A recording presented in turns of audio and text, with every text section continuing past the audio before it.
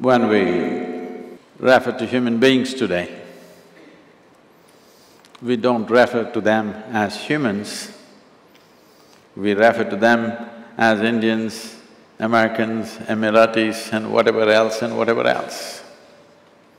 Nothing wrong with this on one level, because a nation is the largest segment of humanity that you can address in terms of bringing well-being.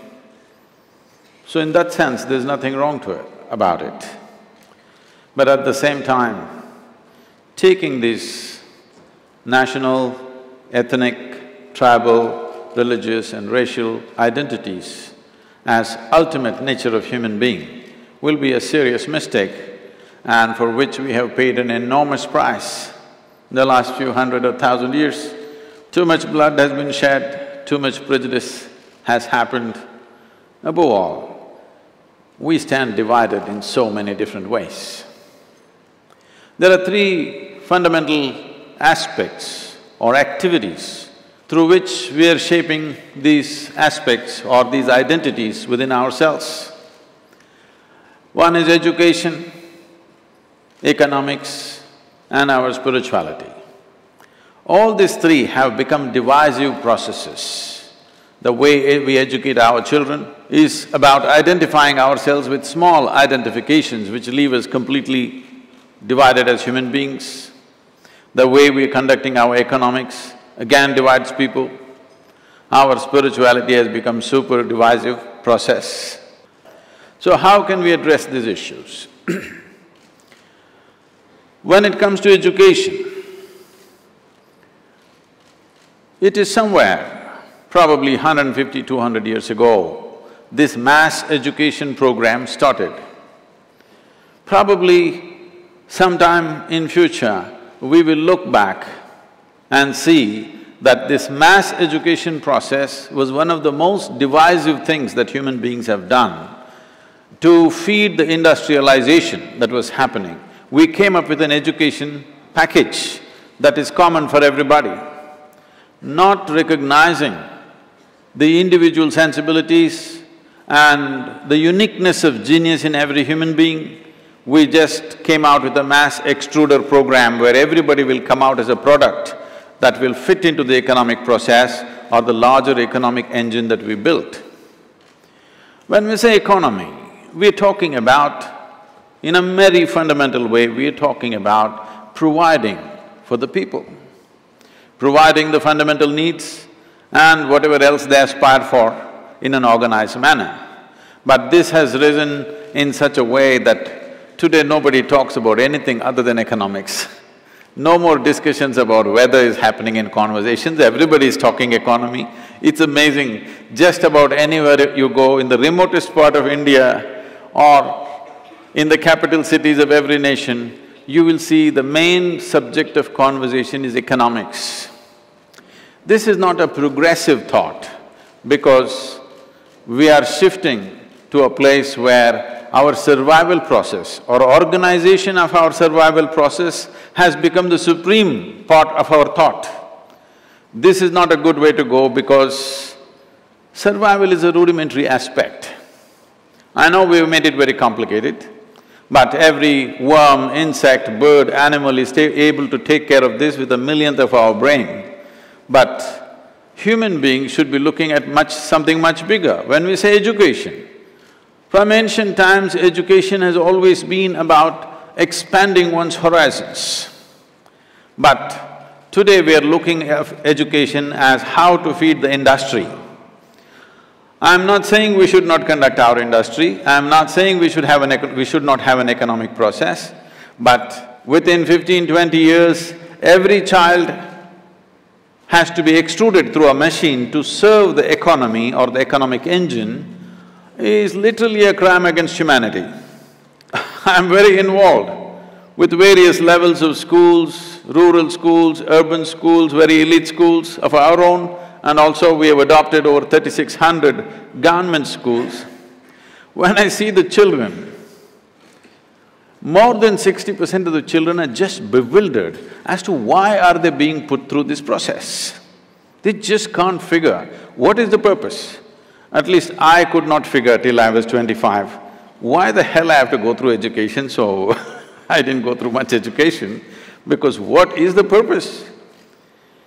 Well, somebody has a purpose for you. The purpose of life is that this life should find full expression. The purpose of life is not that this life should serve this or that. Every creature on the planet is always trying to become a full-fledged life. That is the aspiration of the human being also. But now we have made that thing of longing to become full-fledged life to find expression only in economic ways. The only way you can be something in the world is you have to be economically… you must be success in the economic field. This type of education will smother human genius. Nothing new or truly wonderful will happen, we are only thinking of how to use everything. Our idea of education has become this, we are teaching our children not how to be with everything, not how to be inclusive. We are only teaching our children how to exploit everything. Our idea of education, unfortunately our idea of science has become like this. From an atom even to other galaxies, how to make use of them. People are exploring what minerals are there in Mars. Have we not done enough damage to one planet? Before we learn how to live well on this planet, we should not step into any other planet, if you ask me.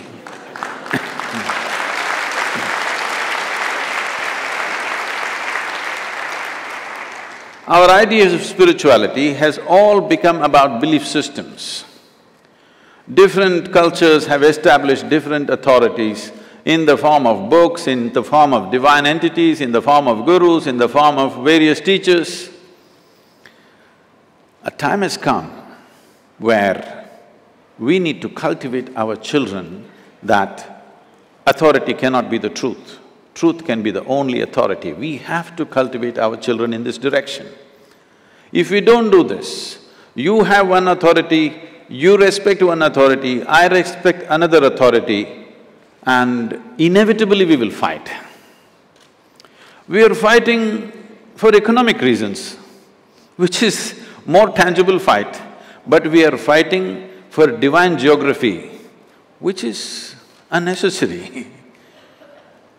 If you are willing to come to this much realization, if we are willing to become at least straight enough in our lives that what we know, what we do not know, we do not know, only then education will happen, true education will happen. Right now, whatever we do not know, we believe. You believe one thing, somebody believes something else, eternal clash is happening. All the fight in the world, though it is being projected as good versus evil, the reality is, it is one man's belief versus another man's belief endlessly going on, religious or otherwise. Why is it that we don't mature in the next couple of decades, the entire world? Why can't we do this, that we come to this much understanding, what we know, what we do not know, we do not know. This is not happening because we have not educated our children and adults that I do not know is a tremendous possibility. Only if you see I do not know, the longing to know, the seeking to know, and the possibility of knowing becomes a living reality. Whatever you don't know, you believe. If you believe whatever you do not know, you will become confident without clarity. Confidence without clarity is a disastrous process. Where there is no clarity, it is better there is hesitation. If clarity comes, let's do everything. If there is no clarity, we should at least hesitate. If you have confidence without clarity, it becomes disastrous. This is what belief systems are giving people. People believe something, suddenly they're confident. It doesn't matter how much disaster it causes to themselves or to everybody around them, but it will go on because we believe. What we believe is a psychological reality. It may not have anything to do with the existential realities where we exist. Education is a way of expanding our perceptions of how existence is. Whether it is science or spirituality or whatever, Essentially, we are trying to know, we are trying to understand, we are trying to grasp something more than what we know right now. And from our exploration of this creation, we know if we spend another 10 million years here, we will still continue to learn. When this is the nature of our perception and this is the nature of the existence in which we live, there should be no room for belief, there should be no room for dogma. Education should become a process where seeking is encouraged, where every human being becomes a seeker. The fundamental qualification of seeking is that you have realized that what you know is very little, what you do not know is limitless. In the yogic culture, there is a tradition that we always identify with our ignorance, not our knowledge. Because what I know and what you know are two boundaries. Knowledge creates a boundary, our ignorance is boundless. If you identify with your ignorance, all of us will be together.